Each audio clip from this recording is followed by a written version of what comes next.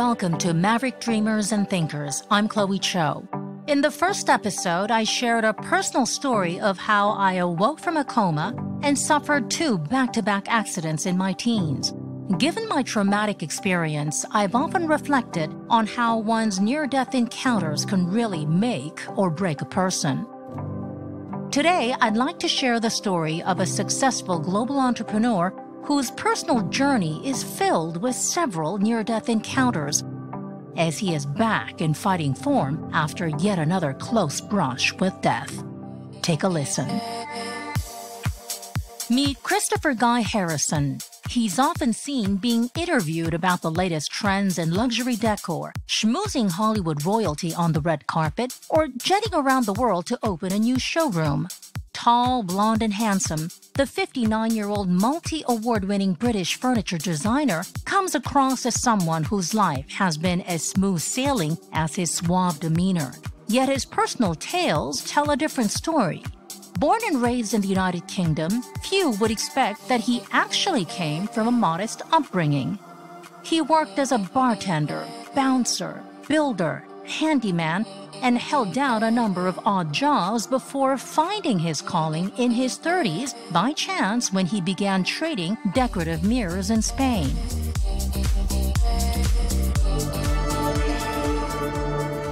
The stint took him halfway around the world to Indonesia, where he went on to build his own workshop 25 years ago and began producing his own namesake mirrors.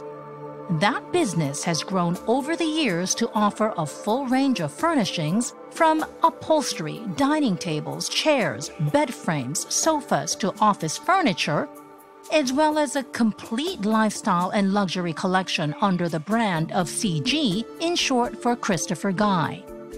As he recollects the many years of hard work, the self-made entrepreneur is nonchalant or ambivalent about his success. Things que sera, sera. What will be, will be. And I look at things and said, I think a lot of them, it really was how one treats negative experiences in their life, and you turn it around into a positive. So I think I was recall speaking to my stepmother recently, and I was saying, look, I've been so lucky in my life, and and this, that, and the other. And she says, well, depends how you look at life, because you're an optimist. But if you're a pessimist, then you always say, look at your life and say it's been a disaster. So I think there's a lot of things how you approach it, and always look at things from a positive light. And so there are experiences there. Like I said, I went through things which is not the normal routine of life. How one defines whether they've lived a fulfilling life is a matter of perspective. But one thing is clear, Chris's life has been anything but normal. His formal education stopped in his mid-teens after his mother walked out on his father and fell in love and married a man 13 years her junior. That meant that for an 80-year-old Chris, his stepfather was just 21 years old, an unconventional setup especially in the late 1960s, which probably helped shape his views on love, relationships, and the balance of power. I always remember my mother, and she always said she didn't want to live beyond 50. What? She died at 47 of cancer. And that was what she said, I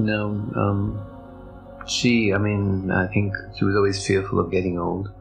Her husband was, my stepfather actually, he was some 13 years younger than she was. They'd been married for 17 years. I'd seen the pain that she had gone when she had thought that she thought he was having an affair with his secretary. And so, you look at power. And where does power lie? When we look at power, in terms of, you have wealth, you have beauty. Businessman goes out with a beautiful girl. She's only going out with him because he's wealthy. Yeah. Well, he's only going out with her because she's beautiful. Just like a trade-off. It is to say a trade-off, and it's something that's worked for thousands of years. Centuries. Yeah. As clearly as the lines are defined in his mind on how the balance of power works in society, it is no surprise that with the increase in his wealth and success, he's had his fair share of girlfriends and more. What I also find interesting about you is that you have so many ex-girlfriends in your entire ecosystem, some of whom remain close friends, some of whom have become sort of like semi-sisters, some of whom even work for you. And the beauty is that everybody gets along, at least, well, most that I'm aware of. How do you keep that whole thing together? Only because, there's two different sides of a relationship. You have someone because you find them interesting. You have a friendship side of that. Then you have an emotional side. If the emotional side doesn't work, you say, well, this is not working for me. Okay? But it doesn't mean that the friendship side, that you don't value those things of what you valued as friendship in the start. So it's you switch off from what anything was on the emotional side, but you very much appreciate the friendships that you had because there's always a genuineness there. And I think a lot of times, it's like friendships, you have to know someone inside out before you can really you can confide in them. Whether in relationships or in business, the element of luck has served him well, as evident in his frequent use of the word luck when he speaks. Luck was certainly on his side on one occasion when he was behind the wheel and speeding. I think I recall turning over a car, this is about maybe 30 years ago now, and going too fast, there's no way, and I was in a countryside near Ringwood in Dorset, and I managed to turn the car over late at night just by speeding. And I remember the very first car that stopped was a nurse. And luckily, I really did turn the car over. I was very lucky never to hit a tree. Lady Luck was also at his side around the year 2000 when he was supposed to fall under the spell of black magic, but had to take an unplanned trip to Spain while living in Indonesia, a last-minute decision that saved his life.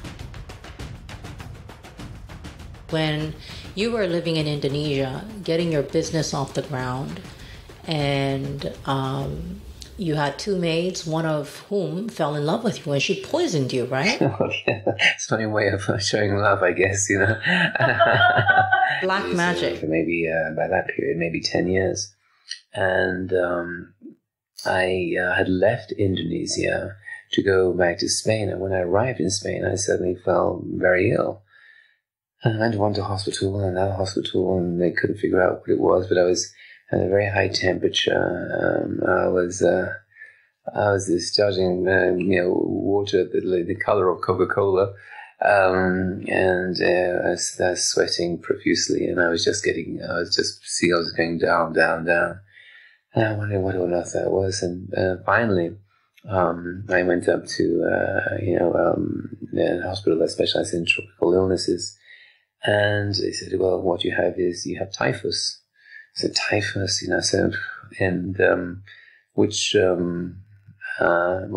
about a week of treatment, I was, had fully recovered. But what I discovered from that is how could I get typhus from a place which never knew anyone would get typhus. But what had happened, my team back in Java, they were informed by the other maid that the maid had gone to see their local witch doctor in Indonesia and said, look, I want my boss to fall in love with me, and by that, how can I give him something then I have to take care of him and I'll make him well and then he'll fall in love with me. So apparently the witch doctor given her a little, like a plastic bag, which they used to serve like soft drinks in Indonesia, with a straw. But anyway, he gave this that which was obviously from, I don't know, sewage water, whatever what it was mixed up with. But that was what she had mixed in with my drink or food, and probably sewage water or something. Which so so that was another experience. Unafraid to tempt fate, One early morning in May 2010, Chris took his Lamborghini GTR for a 350-kilometer drive from Singapore to Kuala Lumpur, Malaysia, with a group of friends who also owned supercars. They left Singapore at 4 o'clock in the morning, and on their way back, they were just about 20 kilometers away from the border in Johor, Malaysia, when Chris's GTR hit an uneven bump on the outermost lane of a 3-lane highway, which was being repaired, sending the car airborne in a somersault before it missed trees and landed in a green verge upside down.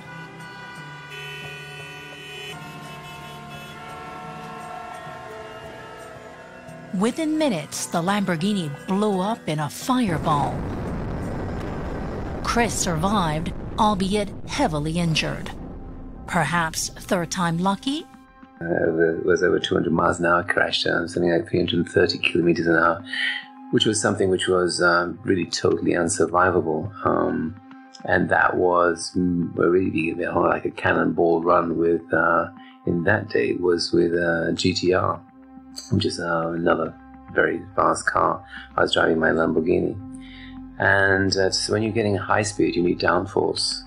And if you don't have the downforce and you go over an uneven bump, well, that sends you airborne, which is what happened to me. Were you drunk in any of the two incidences? Never, no. This was 11.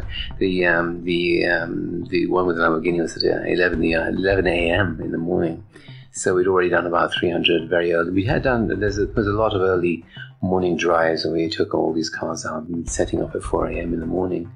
And this was on the return. And so when it hit the bump, sent the car airborne into the crash barrier, over the crash barrier, and then it somersaulted over 140 meters down a green verge, which was the only green verge in that area, and missed the trees, missed the signs, and landed on its roof and came, and the fire started to come in. We were on our roof, and it was unconscious. So at that point, there's a friend who was driving the GTR. He thought my car tire had blown, and he pulled to one side and reversed back, called the other cars on the drive, and they had stopped. He ran down, to see where I was, and he could identify we were from smoke in the distance. So they ran down, and the first feeling, there was no noise coming out of the car, that the car was about to blow up. So people were standing away from it. I had my girlfriend at the time was next to me. We were inside. You guys were inside the car? Yeah. Of this car that was about to blow up? She regained consciousness, and she was able to, we were both upside down, she was able to undo my safety belt. I couldn't see because all my face was bloodied and had a little broken bones in my face and my arms, and so, and miraculously, she didn't have any blood on her, despite the huge impact that we had. And it was a result that she had undone my safety belt. The guys who heard her voice came down, and the little side window from the Lamborghini, I was able to be pulled out first, because without me being pulled out, she could have not been pulled out. So we came out, both of us, pulled out. I was still semi-conscious, came out, and I remember falling on the floor, and the very first thing I asked my friend Rohit, I said, "Rohit, mate, how is Sonia? How is Sonia?" And he said, she's okay, mate. She's okay, mate. And I could feel the heat coming from the burning car, by which time that had all gone up in smoke. So there was nothing left of the car. It was probably the most unsurvivable accident that anyone could ever wish to have.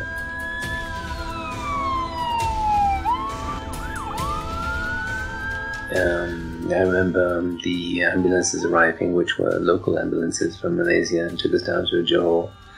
And it's funny things how you recall certain things. And I remember that the first pain I felt was actually on the table. there was an X-ray plate that had forgotten to be removed from underneath me. And I was in agony. I was going, whoa, whoa, whoa, whoa. Was he saying, whoa? And I was like, then I just pointed at the plate underneath me. It was digging into my metal plate in my back.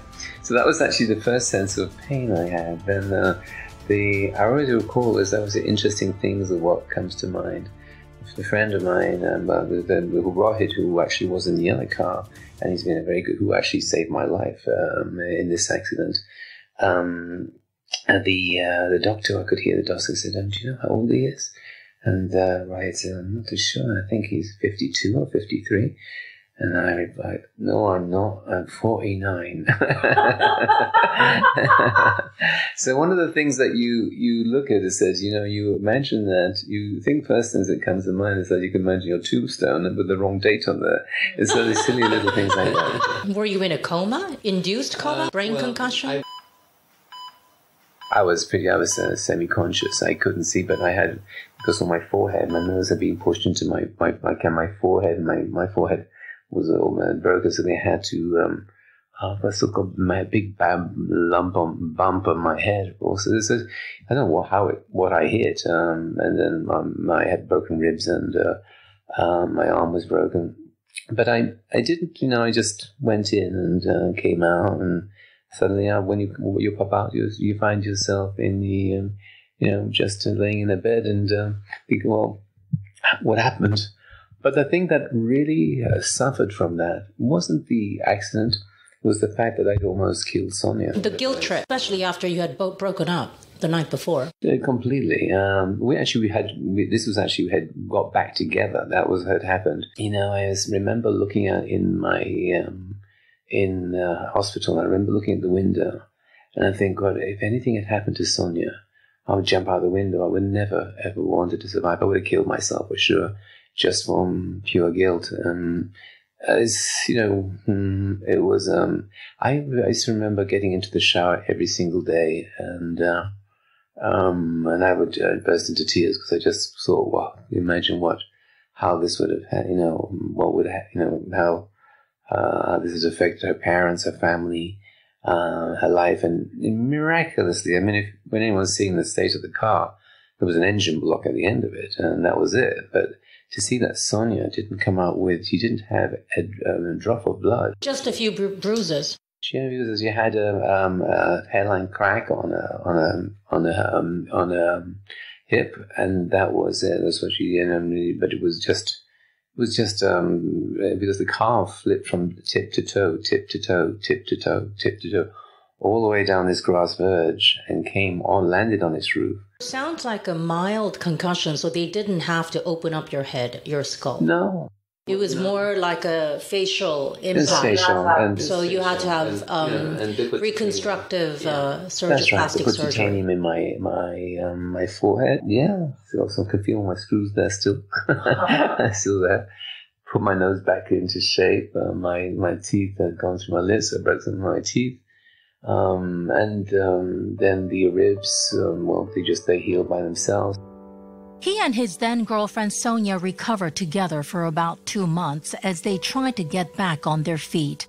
Despite their ordeal together, their relationship wasn't to be, according to Chris, so they went their separate ways. They're still in touch till this day, and they celebrate the 16th of May by sending each other messages to mark their miracle of surviving that horrific accident together.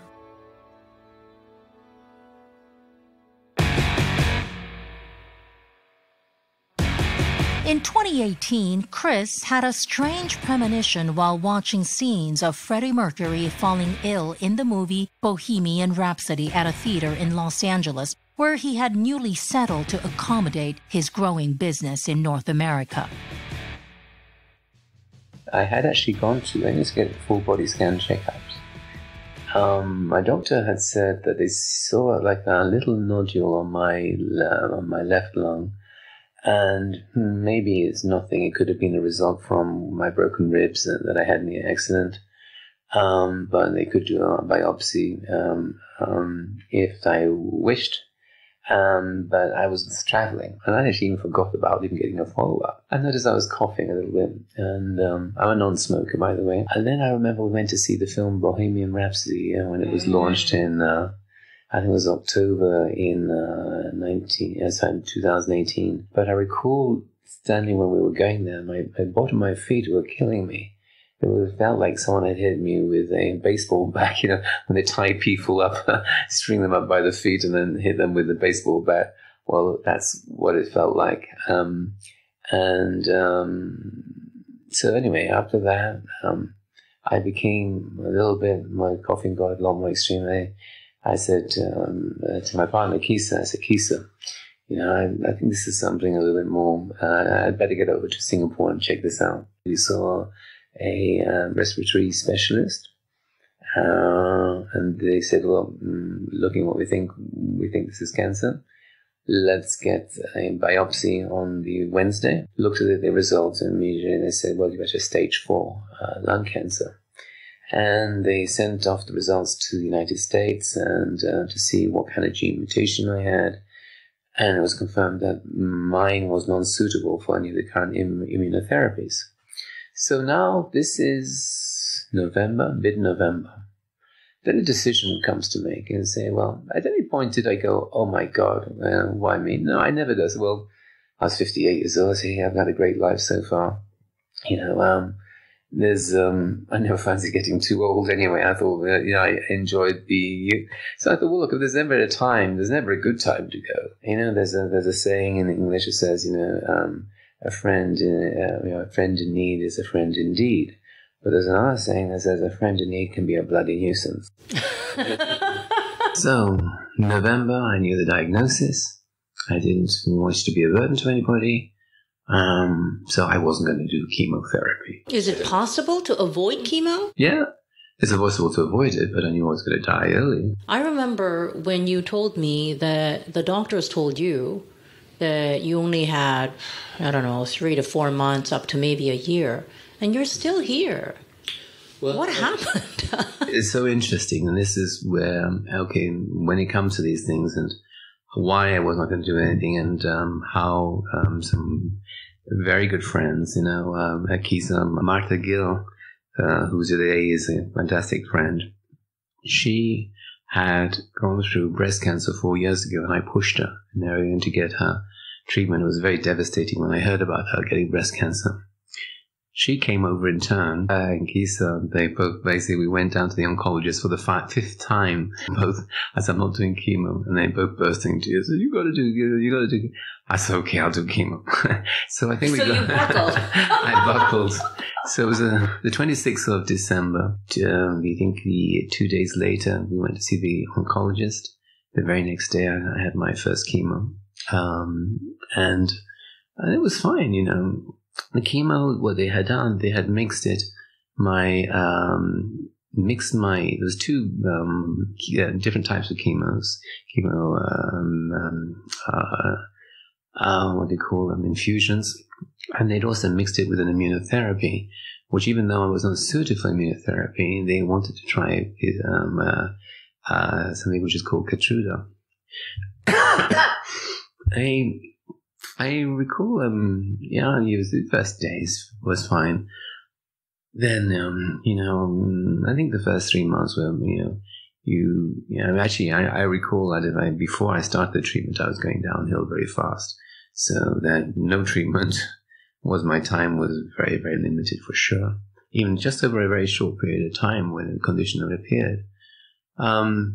January, February, I was going through maybe my 3rd chemo, mixed it with Keytruda, mixed with and I felt very, very ill, and I was in tremendous pain at that point.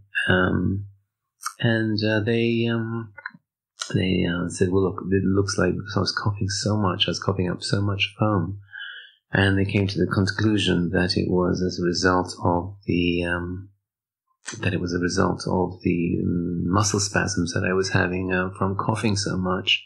So they put me on steroids and increased my life in the hospital for 5 days, and the steroids worked. I got up to 6 chemos, and on the 6th chemo, because when you're on the intense chemo, they take it up to 6. After that, is what we call as maintenance, which is every 3 weeks. So my 6th chemo, they also they pumped out my lungs, and so to see what the state with those is. So they took 2 liters of liquid out of my lungs, my left lung, and I remember seeing this big bag filled up with a blooded, watery mix, and they next day they came back, and I went to see the doctor and see what they found. And the doctor said, well, unfortunately, it's cancerous, the liquid, and we were hoping that it wasn't. And so there's really no point continuing with your chemotherapy. I think in all of these cases, I just accept my fate. And at that point, I said, okay, I knew this wasn't going to work, for any length of time, and I accepted it. What was concluded as ineffective based on the opinion of one oncologist was disputed by another cancer specialist and validated through tests. After 7 rounds of chemo, it was 3 steps forward and 2 steps back in his battle to beat stage 4 lung cancer.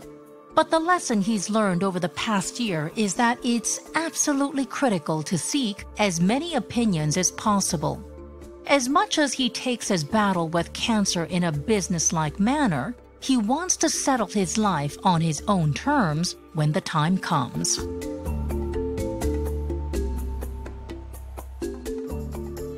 What also amazes me is how, again, you have stage 4 lung cancer, and somehow you're not broken. I've seen so many people who suffer from cancer.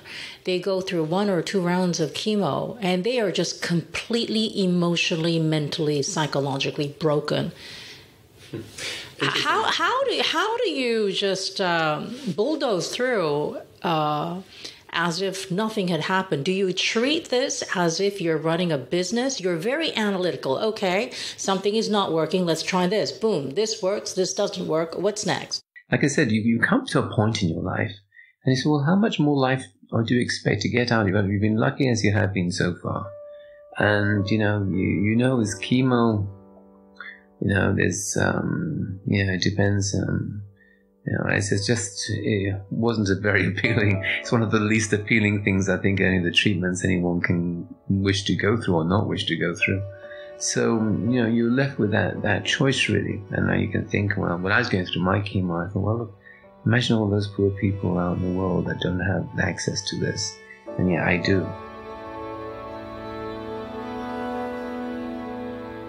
While he appears stoic with the challenges brought on by cancer, the illness has triggered a change of heart in the self-professed playboy, or the unmarrying kind in his own words, as he walked down the aisle for the first time just a year ago, a month after receiving the cancer diagnosis.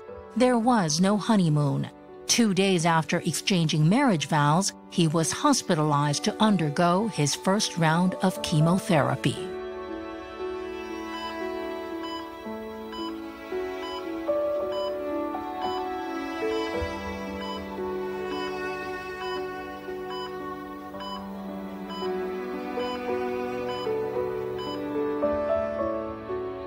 My wife is 28 years younger than I am, and really she's kept me alive, no doubt about it, all this time, which has been fantastic. But I would always be very wary of being 70 or 80 years old and being with someone who's 28 years younger, which is the reason that I never got married when she was when I knew she was pregnant, because I thought it would be unfair, it would be selfish of me to expect that. But the reasons I did get married was because it was for the well-being, and I think, and she's been, like I said, it's been fabulous. But I think it's all about, it's not my own personal ego or anything like that. It was just we gelled very well, and I was very lucky. So I would say, so I come back to it, that was to me was being very lucky, but I'll be very, very aware. But I said, some people say to me, so why did you get married? I said, because I thought I was going to die. And that is, it's a silly way of looking at it, but I did not mean that in a mean way or any way like that. Other than that, it would have been selfish of me believing that I was going to live a long time, to someone who's so much younger. But luckily, my wife, she's not a party goer. She's very down to earth. Is your cancer situation, is that stable now with immunotherapy and chemotherapy having made some progress? Do you see yourself, celebrating your 70th and 80th birthday, 90, potentially 100? I just celebrated my 59th birthday, and I never thought I was going to get there. I think it comes through different years. My cancer marker went down, and it's gone down. I think it's only about 9. 9? That's almost, it's almost finished. They're almost finished. But if you follow others who have those cancer markers, they can go within a couple of days, go up into 1,000, just like that. It's so a cancer marker is only just look. What we do know is like, okay, so what do we know from lung cancer? 14% survival rate, so it has one of the lowest survival rate amongst cancers. Those who do survive catch it at a very early stage 1, where you can operate on it or you can do something.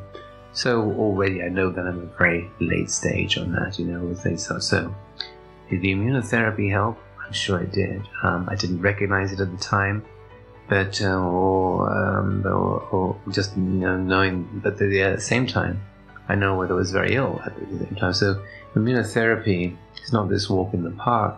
It's not magic. It's not like an aspirin. It does give some serious down effects, and then so you've got to measure that. So.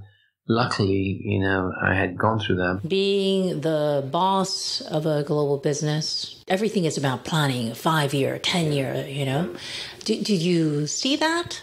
A lot of what I do is actually is the planning now.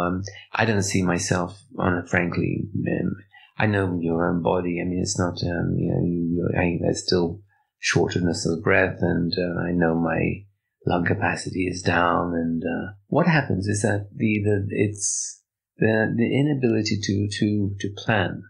I was intrigued to see what's going to happen with Brexit.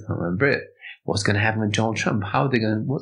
It's like reading a book, but you're not going to get to the end chapter to find out. Doesn't that annoy you? Yeah, it does, but that is the part where your mindset starts changing. It's not that you have forever and ever amen to go. You know that you're limited, so everything becomes much shorter term planning. You can't even think, well, I'm going on holiday, or what do you do? I don't buy clothes, for instance, now. I just said, why would I buy clothes? I wouldn't buy shoes. I'm in that stage where it's no longer about me. It's about those who surround me, and how do I ensure there will be. And I think it's kind of intriguing because, when you come into the end of one's own book, you know how the story wrote and what was the ending like? And when you go through certain areas, whether it be the car accidents or the chemo, you realize that these are, are you at the end of a chapter or you are at the end of the book?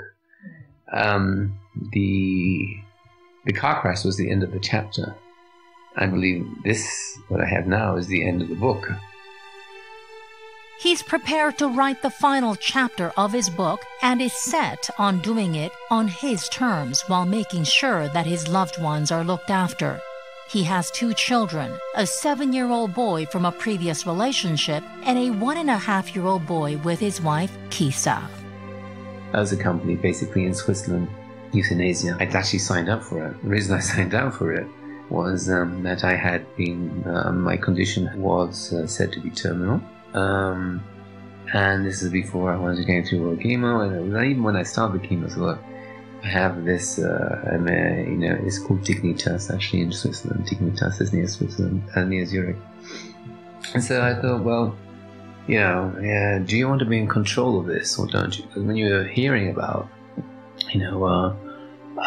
what do you have control at the end? You're either lucky in life or you're not so lucky in life, but it'd be very unlucky in life if you go, when you sign out, it's not how you sign in life. When we sign into life, we're there, we suddenly pop out and with things, you get to a kindergarten, it's all blues and bright colors. So when you looked at something like Dignitas in Switzerland, It says, well, look, I can say my goodbyes and say this is it, and it becomes more of a much more genuine, and you're doing it under your own terms. Yeah, it's sort of like you can plan your life. You can plan your life. I mean, it's a very different way. I mean, it's not so easy with Dignitas, because you have to keep dating them every 3 months with your current results. Do you have religion? What keeps you? What is your wrong? No, I'm necessarily not religious. I don't believe in a man-made religion, because it's always tends to be manipulated by man. But if I look at life, what we have around us, I say, just incredible what we have. I always felt that if there was a God and he saw what mankind had done to his Garden of Eden, I think if there was, he gets to heaven, the pearly gates, he's going to let the giraffes in, the lions in, the tigers in. But when the man comes knocking at Adam and Eve, gets up to the door, he says, well, I'm not letting you into my heaven anymore, not after what you've done to the planet Earth. So, I mean, I look at this, I just said, you have no reason, I have no knowledge of why I'm here, how I got here, but just be very, very grateful and respect that we are where we are. But I leave this ashes to ashes, and after that. He may have made peace with whatever destiny has in store for him, but in the meantime, Chris is busily at work to execute his new vision, building a tech hub called Java Valley in Indonesia in partnership with famed British architect and friend Thomas Heatherwick, while growing his luxury decor business, CG. We're going to check in on Chris and pick up our conversation again sometime soon. We'll keep you posted. Thank you for tuning in. Hope you enjoyed my conversation with Christopher Guy Harrison. We'll be most grateful if you could subscribe and share your feedback. Do make Maverick Dreamers and Thinkers a part of your weekly routine. And if you'd like to find out more about our podcast, go to www.brilliantmp.com for details. Until next time, to all the great dreamers out there, I'm Chloe Cho. Take care and stay tuned.